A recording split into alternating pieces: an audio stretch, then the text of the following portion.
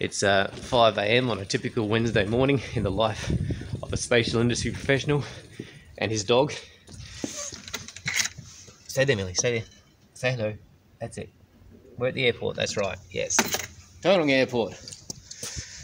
On the way to the next great adventure. So 2 domestic flights and 8 hours later, we're finally at the very, very end of New Zealand. Obviously, this is Bluff just here. Behind us here somewhere is a helicopter that we're going to jump on to get out to our final destination, being Whenua Hou.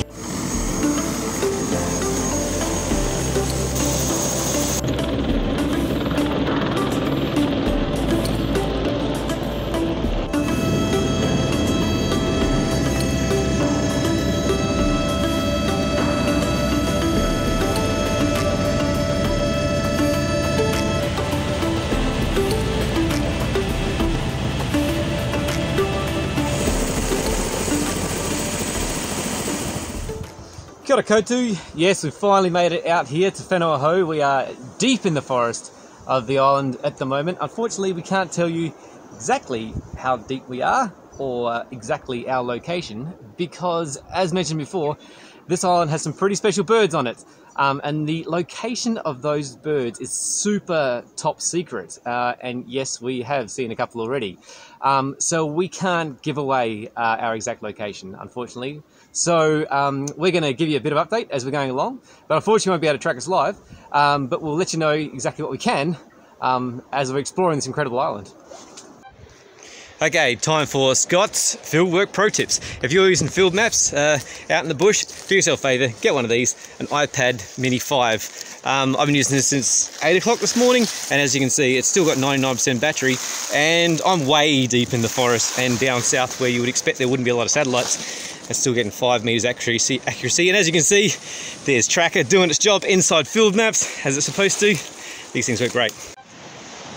Anyone looking at this situation now would think that it's kind of weird, but the reason why there is a dog on my shoulders is because this is a seal colony just here in the forest. Not many people know that the New Zealand seals actually hang out in the forest, and this little dog, rightfully so, is petrified of them because they're like big, angry, vicious, semi-aquatic dogs that could attack you. Shit, there's one just there. So we're going very careful at the moment.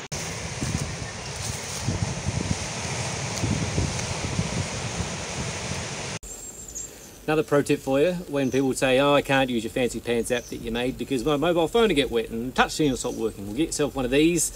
This is a Blackview 9600E. It's a pretty simple phone, it's pretty cheap, but when it gets wet, the screen still works.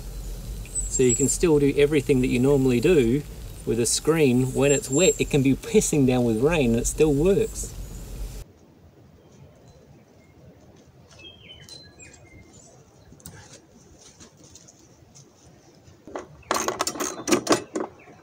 It's funny, with all the tech we have at our disposal now, I'm still out here manually servicing a Dock 200 with a dog. You can't beat some of the old school tools still.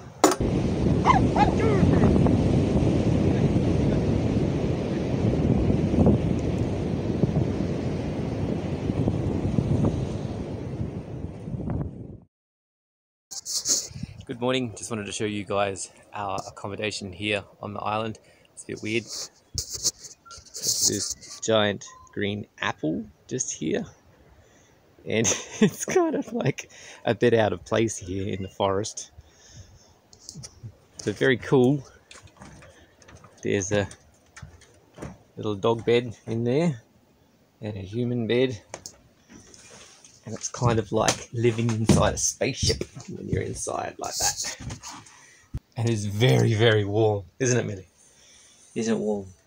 Yes.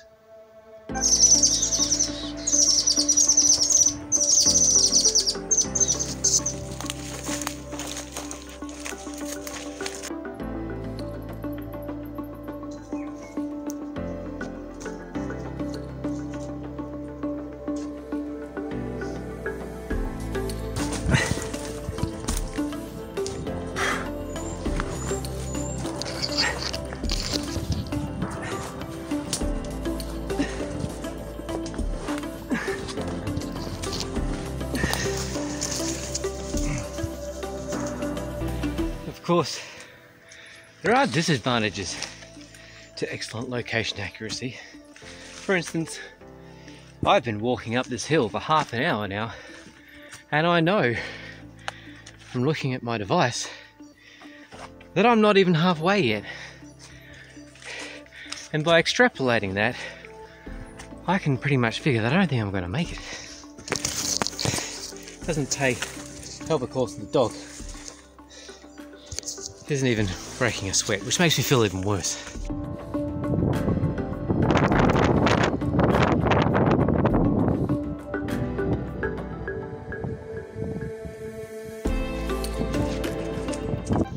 This is the summit of Whenua Hou, Codfish Island. What we're referring to is the last nature reserve. Lots of antennas up here because they are monitoring a lot of kakapo, little transmitters on them.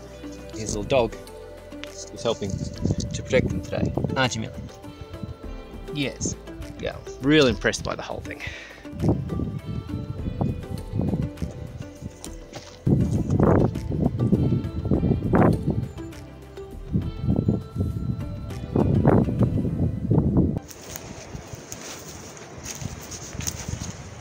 At this stage, by day 5 on the island, and having walked around most of it and not found any sign of rodents, my mind starts to wander a bit and starts thinking about other things, like an article I read online before I left which said we all spend too much time glued to our screens these days, and we need to get outside to nature to recharge our senses and those type of things. But after 5 days of having no one but one other mammal to share this with, who has very poor communication skills, I'm starting to think I've taken that too far.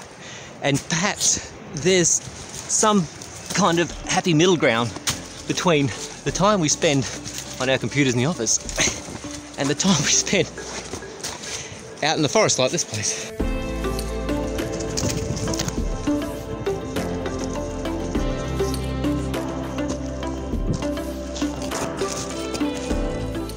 Well, we're coming to the end of another big day searching another, looks like pest-free island. Billy seems to think so. Billy, is this one pest-free?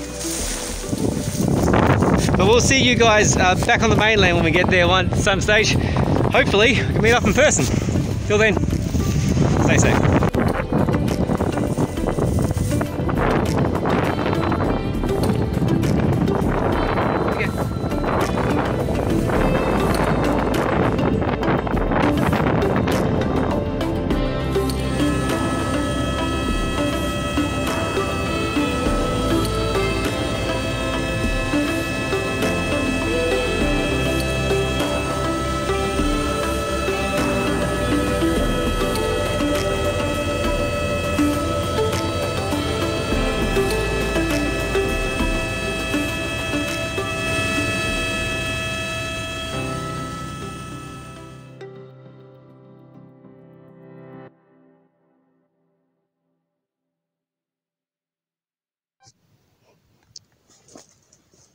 Come on, this way.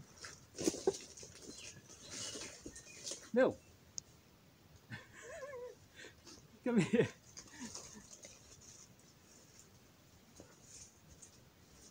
Okay, go ahead.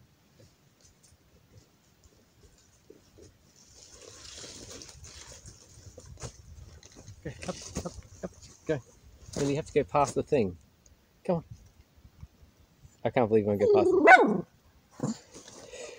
Come on.